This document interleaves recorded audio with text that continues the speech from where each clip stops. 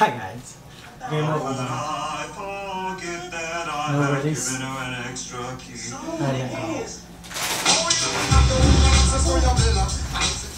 Oh shit. The bottom is on the top. The bottom's on the top.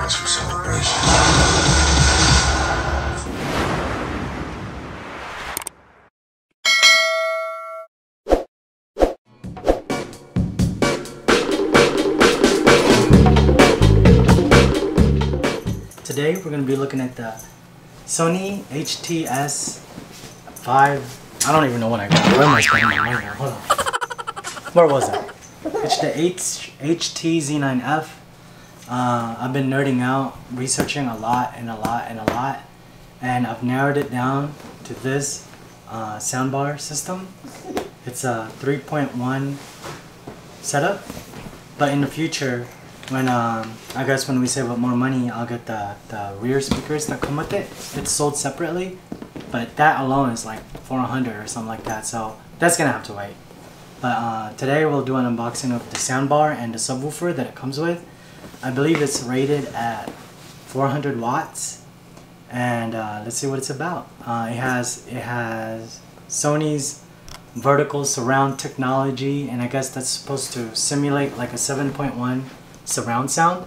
So supposedly we'll be hearing sounds like on back of us or on the side of us, so when even on top of us, so if like a helicopter flies over on the screen, I'm supposed to feel that shit, you know. I'm supposed to feel what I paid for. Oh damn, there goes the $900 I spent on that shit, you know. And when there's like a marching, like an army marching from like this side to that side, like you can really hear it, but I don't know. We'll see. And by the way, if you're new to our channel, consider liking and subscribing the content. If you're watching this again, thank you for the support, and we appreciate it. Me, JJ, when you've been doing as much research as I have to see which soundbar I feel would go great with this living room, you're very busy. So busy, your kid will look like this. Look at his face. He looks like nobody takes care of him. Oh, see, he thought it was funny. Alright, so, yeah, let's do an unboxing. Oh, by the way, so this soundbar, it actually supports Dolby Atmos. That's the latest and greatest. It's so good that not many movies even offer it yet. It also supports DTSX.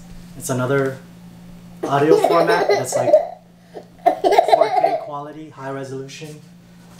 And this is the vertical surround engine that I was talking about. I guess they're able to... Alright, so most soundbars nowadays do a review with a kid. It's so hard. Alright, so most soundbars nowadays that I guess mimic true Dolby Atmos, they have upward firing speakers. So the soundbars will have them up top. I considered those soundbars, but I believe in Sony, and the reviews for this product has been really good. So this is what I went with, and let's open her up and see what she sounds like. 7, 8, 9, 10, 100. DJ, look at daddy! Okay, so let's open this puppy up. See what it comes with.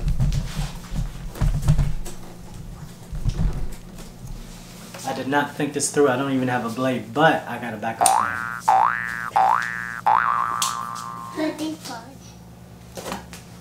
Hoy, get away from here. This is sharp. Okay, watch out. I don't even know how to open this.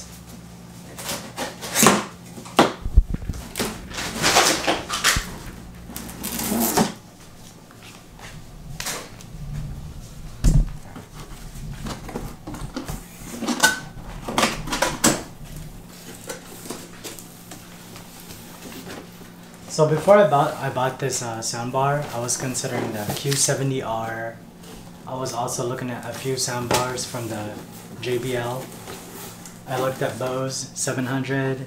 I looked at the Sonos, but ultimately for me, and for the size of this living room, I feel like this would be perfect. So yeah. Alright, as you open the box. Boom, boom. So it comes with a Sony manual. Startup guide. Boom. Alright, so like I was saying, the remote, this is what it looks like. It seems to have a lot of functionality. Why am I not opening the plastic? This is unboxing, right? And unplasticking. So this is what it looks like. That's what it looks like. I thought it was 2020.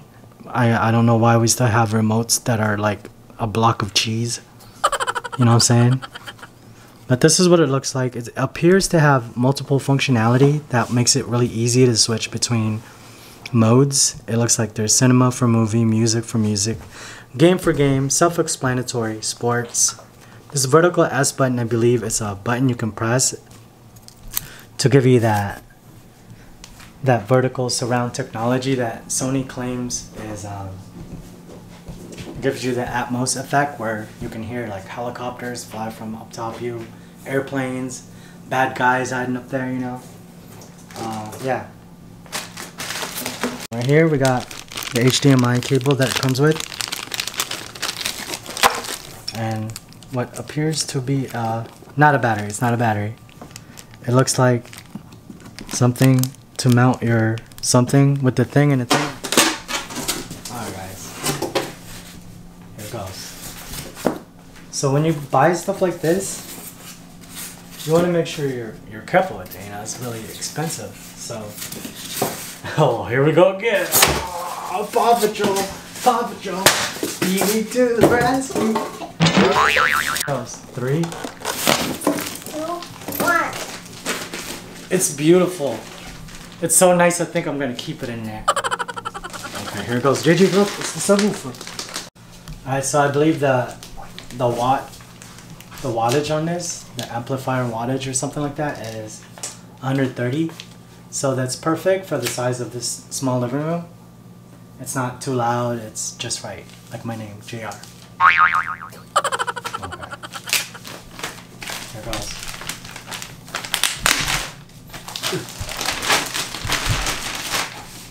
Oh shit!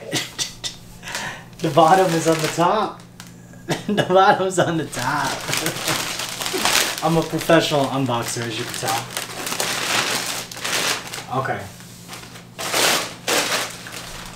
This is supposed to be the other way. Bam.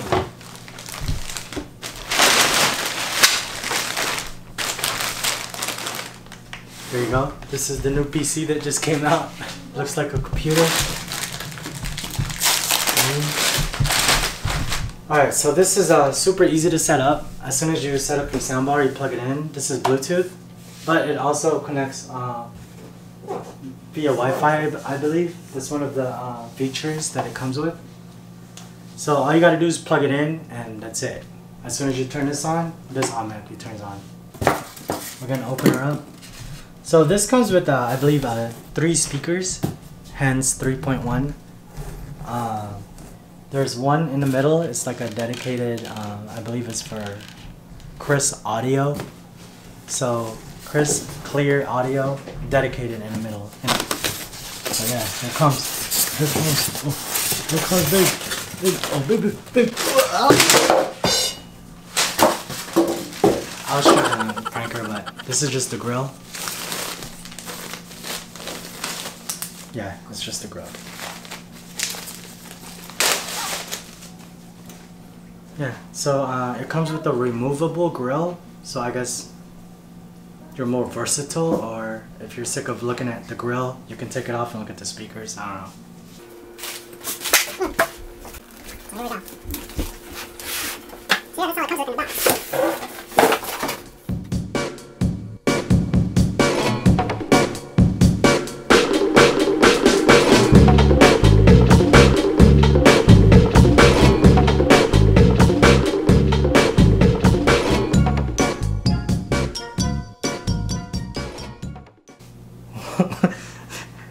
That didn't come with the speakers, by the way.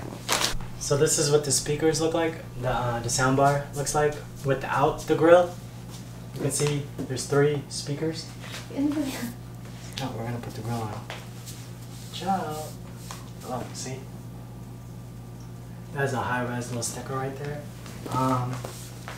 This is an LED. I don't know what it is, but this is where it shows you what mode you're in, like cinema, sports, and all that stuff. We're gonna put the grill on. Bam. Bam. So that's what it looks like with the grill on. I don't even know if there's an up and down. So my first impression of this soundbar is it looks good. It looks good. It looks really good.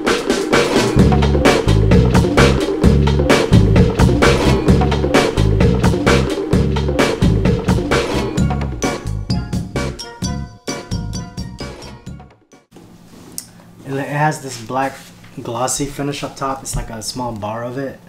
And then this is, I don't know if it's hard plastic or metal. I really can't tell. It's probably plastic.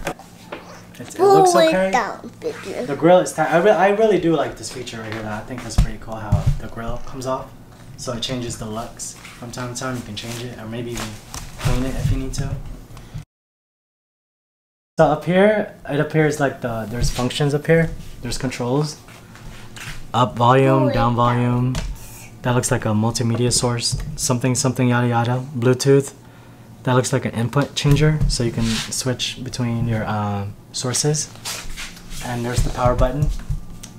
I already know I'm probably gonna like push the wrong button here and there, so 2 HDMI in and an HDMI out. This is the eARC version, so that's good. Basically what that does, for those of you that don't know, is when this is plugged into your TV and you turn on the TV, this automatically turns on with the TV, the soundbar does. And I also believe that it'll allow you to control the soundbar with the Samsung TV controller. Also it comes with the optical right here. And USB right here. And that's it. Let's go. So it though. Boom. But enough talk, enough small talk. Let's fire her up and see what she sounds like. I know that the audio is not going to be able to capture what it can really put out, but hey, let's try it. For long, we were seizing 60 kilos of coke a day. Maganda siya kasi clear yung dialogue.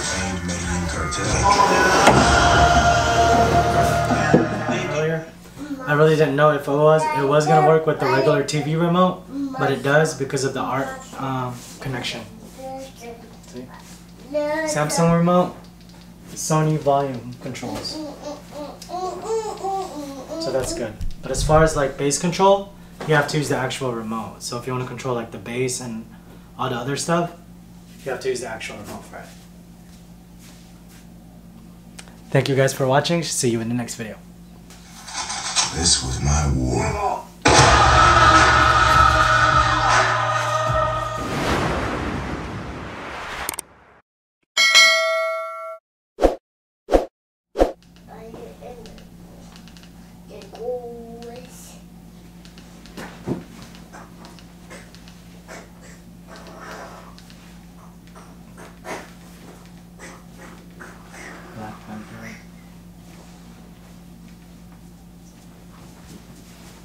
Game over now. No release. I let go.